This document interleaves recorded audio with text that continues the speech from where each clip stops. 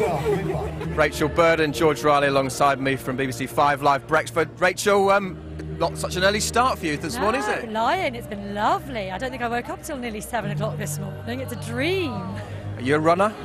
Not really. I force myself just to try and kind of keep the body going, but I'm not someone who naturally enjoys these things. Although I have to say, having done this before, it is the most magical occasion, as you know. The atmosphere, the energy that you get from the people around here, it's just that kind of surge of goodwill. It's really lovely to experience. George, you're a little bit more sporty. I've got high expectations for you. Well, I'm competitive, but I'm also a little... What are you laughing at? I'm also a little bit unfit. It's been quite a long summer involved in sport, as you'll know yourself, Jonathan. So I've got fingers crossed that the body and mind kind of correlate a little bit today and get synchronised.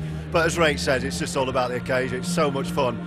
And you get such a warm glow just running around. I wouldn't have missed this for anything, so it's great to be here. Also about what you're running for, just tell me what it is. I'm running for my mate's charity, which is the Steve Prescott Foundation. Steve was told 6 years ago he'd have months to live. Since then he's been going strong and raising a lot of money for two charities, the Christie Hospital, which has supported him, and also the Rugby Football League Benevolent Fund, the Tri-Assist, who look after people like Steve after they've finished playing. So I'm trying to raise a bit of cash for them today. Rachel?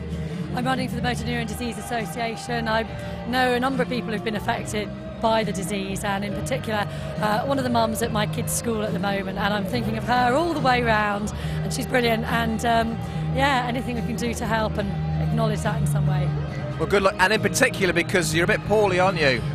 I do have a slightly dodgy knee, and I've... Absolutely nothing wrong with it. That's just for show.